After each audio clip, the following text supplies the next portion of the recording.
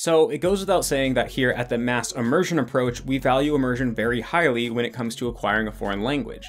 But when we're thinking about immersion, of course, quantity of immersion is extremely important, and we spend a lot of time talking about that, but we also have to take into account the quality of immersion if we're trying to fully optimize the language acquisition process. And when it comes to quality of immersion, there are multiple different factors we need to take into account, such as the quality of your own attention, how much attention are you paying, in addition to factors that relate to the immersion resource itself, such as how comprehensible is it, how much do you enjoy it, and among other factors, something important we need to take into account is immersion density. Language density could be defined as, for each hour that you spend consuming a given piece of content in your target language, how much exposure to the language do you really get? So for example, if we're talking about things like podcasts, they're extremely language dense because for a duration of a podcast, people are normally speaking the entire time with little to no blank space in between. Whereas if we're talking about a visual medium like a movie or TV show, because there's probably going to be sections where storytelling is being done through visuals, there will be sections where no one is actually speaking, there's no dialogue, and so you're not actually getting exposure to your target language. So clearly, the more language dense a piece of immersion material is, the more beneficial it is to you as a language learner. Now, unfortunately, the most language dense immersion materials, such as radio shows, podcasts, and novels and things like that, tend to be kind of inaccessible to beginner and low intermediate learners. And so in this video, I'm going to be showing you how to take things like TV shows and movies and increase their immersion density, specifically for passive immersion. So I'm about to explain the technique, but I just want to warn you guys up front that it might sound a little complicated at first, but once you actually see me doing it in the demonstration, I think it's going to be extremely simple, so just try to stick with me. So this technique relies on a program called Subs to SRS, which you probably already know about if you're watching this video. So Subs to SRS is this program where you can import a video file and a subtitle file in your target language, and then end up with an Anki deck, which will have one card for every single line in the show that you imported, along with the audio for that line taken from the original show. So what we're going to do in this technique is take all of the audio files from a Subs to SRS deck and combine them into a single file that you can use for passive immersion. So what I mean by this is that when you think about all those MP3s that are going to be exported when you make a Subs to SRS deck, those are basically every single time that something was being said in the original file that you imported. And so if we just take all of those individual files and combine them, we're going to be left with the audio for the original show with all the blank spaces taken out. So it's just going to be packed full with people speaking the entire time. So I've been doing this recently with shows that I've watched in Chinese, and I find that if I put a around 40-minute show into Subs to SRS and then do this technique, the audio file that I'm left with at the end is around 20 minutes long, which means that it's being reduced by literally 50%, which means that you're getting literally twice as much immersion when you listen to this combined condensed audio file instead of the original. Now, Yoga has actually written a script for you guys that makes it extremely easy to do this on both Mac and PC. And so I'm going to jump into the demonstration and show you guys how it works and show you guys how actually it's pretty easy to do. So I'm going to be doing the demonstration on my PC right here, but I'm also going to add a clip of how to do it on Mac towards the end. So I'm going to put a link in the description to download this mp3 combiner.zip. So go ahead and download that and then extract the contents, which is just the mp3 combiner folder, to wherever you want to store it on your computer. Now inside of the mp3 combiner folder, there's just going to be two simple files. One of them is combiner.bat, which is a script that Yoga wrote to basically just run mp3cat on all of the files contained within this folder. So mp3cat is this third-party program that we found on GitHub, so I'll put a link to the GitHub in the description, that basically just combines MP3 files. But it does it in a kind of unique way where it removes the metadata and file identifying information from all of the MP3s before combining them. And this is very important for creating a file that's not corrupt and is fully playable on any MP3 player.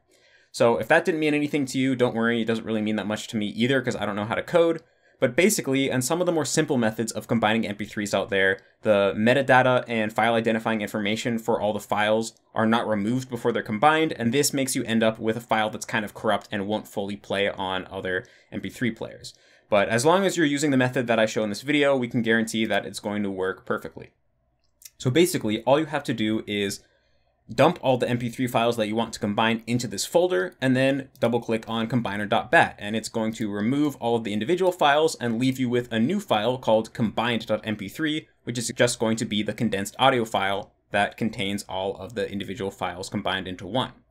So to demonstrate this, I've created a subs to SRS deck for the first episode of Ginga Eiyu Densetsu, or Legend of the Galactic Heroes. And you can see right here, I didn't generate any snapshots because for our purposes, we only need the audio. And if you've actually created a subs to SRS deck before, you'll know that it doesn't actually export a Anki deck file, an APKG. It actually just leaves you with a TSV file, which is a kind of text file, and then a folder that contains all of the media files, which is in our case just the MP3s, one MP3 for each line.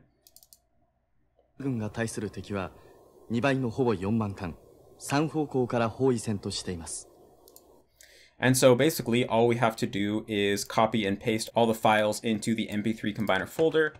And again, I'm not going to drag and drop them, I'm going to copy and paste them because once you run combiner.bat, it's actually going to delete all of the original MP3 files.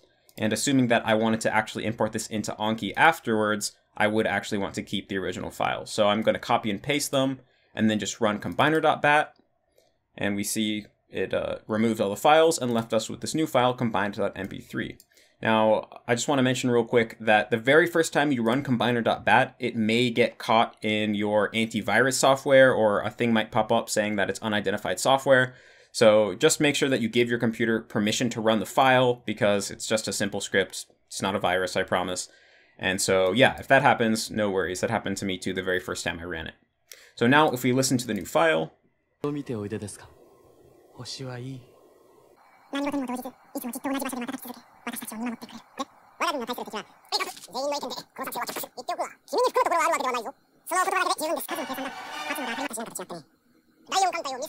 so we can see that there's just dialogue happening throughout the entire clip with close to 0 blank space.